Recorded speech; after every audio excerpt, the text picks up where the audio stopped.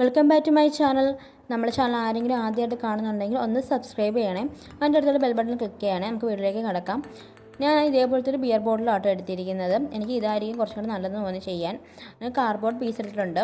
ആ cardboard piece നമ്മൾ വെള്ളം എത്രത്തോളം ആണോ ഒഴുകി വരേണ്ടത് ആ ഒരു രീതിയിൽ അളവിൽ വെട്ടിയെടുക്കുക കേട്ടോ.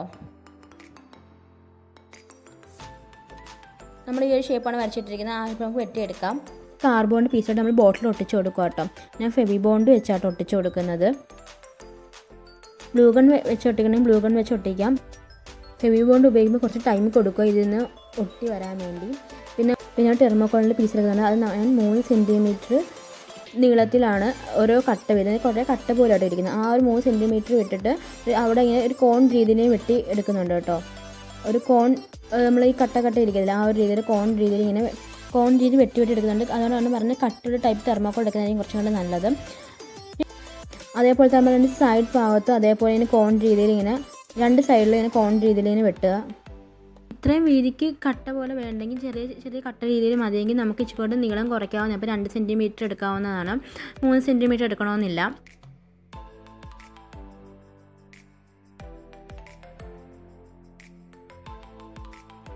പക്ഷെ നമ്മളത് ബോട്ടിലോട്ട് ഒട്ടിച്ച് കൊടുക്കുക കേട്ടോ. നമ്മൾ ആ വെള്ളം ഒഴുകി വരേണ്ട അത്രയും ഒരു സ്ഥലം വിട്ടിട്ട് ബാക്കി ഇങ്ങനെ നമ്മൾ നീളത്തിലോട്ട് ഇങ്ങനെ ഒട്ടിച്ച് കൊടുക്കുകയാണ്.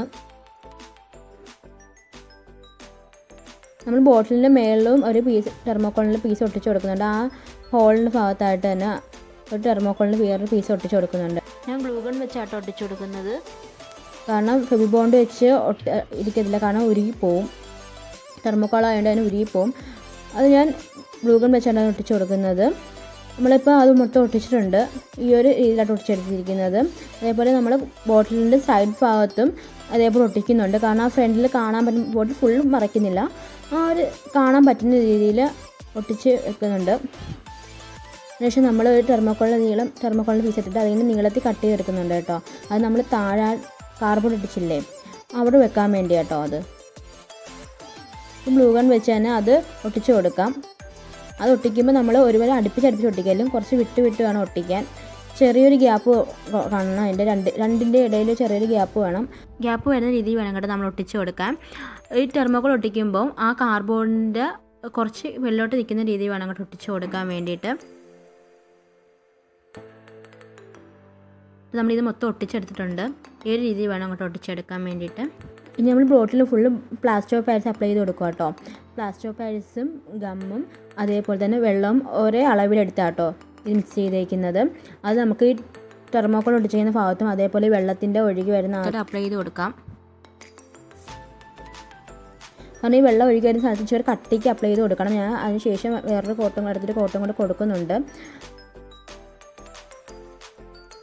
നമ്മൾ ടെർമോക്കോളിൻ്റെ അവിടെ അടിക്കുമ്പോൾ നമ്മൾ കട്ട് ചെയ്ത് തരില്ല കോൺ രീതി, ആ ഇടയിലൊക്കെ നല്ലപോലെ തന്നെ ഇത് അപ്ലൈ ചെയ്ത് കൊടുക്കണം.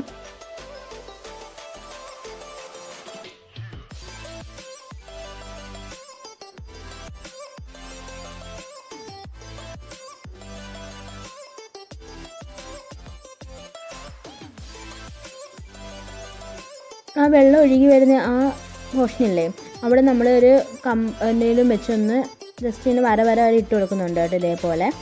അത് ആ വെള്ളം ഒഴുകി വരുന്ന ആ ഒരു ഇത് കിട്ടാൻ വേണ്ടി കേട്ടോ. നമുക്ക് നല്ല ഡ്രൈ ആയി കഴിഞ്ഞിട്ട് ബ്ലാക്ക് കളർ പെയിൻ്റ് ആട്ടോ നമ്മൾ അപ്ലൈ ചെയ്ത് കൊടുക്കുന്നത്. അത് ആ ടെർമോക്കോൾ ഒട്ടിച്ചില്ലേ ആ ഒരു അവിടെ മാത്രം നമ്മൾ അപ്ലൈ ചെയ്ത് കൊടുക്കുന്നുള്ളൂ. ബ്ലാക്ക് കളർ പെയിൻറ്റ് എടുക്കുമ്പോൾ നിങ്ങൾ ഒരുപാട് കട്ടിക്ക് എടുക്കരുത്. അതിനോട് കുറച്ചും കൂടി ഇച്ചിരി വെള്ളം കൂടി ചേർത്ത് വേണം എടുക്കാം. കാരണം നമുക്ക് അത്രയും കറുപ്പ് കളർ വേണ്ട, ഒരുപാട് ലൈറ്റും വേണ്ട, എന്നാൽ ഒരുപാട് കടും കളർ വേണ്ട, ആ ഒരു രീതിയിൽ നിൽക്കണം. അതുകൊണ്ടാണ് കേട്ടോ അന്നേരം നമ്മൾ ബ്ലാക്ക് കളർ അപ്ലൈ ചെയ്യുമ്പോൾ നമ്മൾ ആ നടുക്ക് പറ്റാത്ത രീതിയിൽ നമ്മൾ വെള്ളച്ചാട്ടത്തിന് ആ ഒഴുകിയല്ല അവിടെ പറ്റാത്ത രീതിയിൽ വേണം അപ്ലൈ ചെയ്ത് കൊടുക്കാൻ.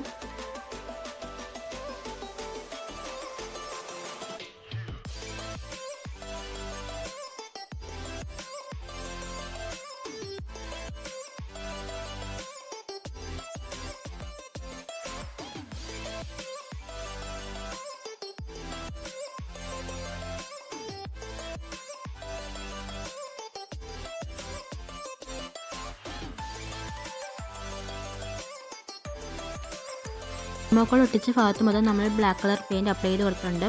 അത് നമ്മൾ വെള്ളം ഒഴുകി വരുന്നത് അവിടെയാണ് ബ്ലൂ കളർ പെയിൻറ്റായിട്ട് അപ്ലൈ ചെയ്ത് കൊടുക്കുന്നത്.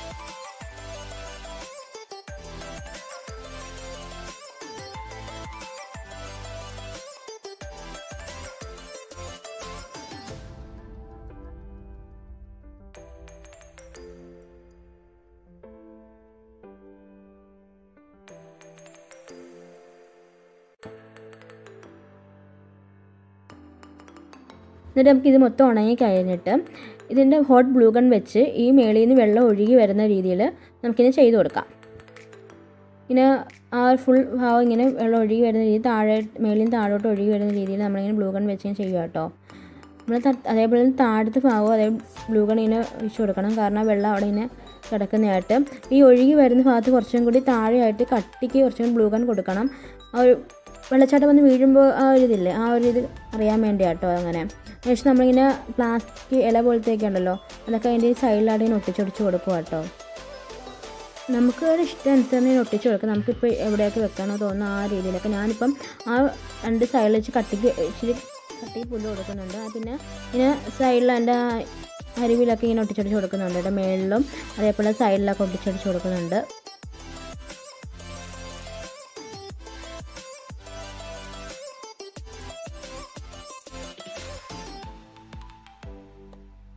ഇതാണ് നമ്മുടെ ഫൈനൽ ലുക്ക്. അത് നിങ്ങൾക്ക് വീഡിയോ ഇഷ്ടപ്പെട്ടെങ്കിൽ ലൈക്ക് ചെയ്യാനും ഷെയർ ചെയ്യാനും മറക്കല്ലേ.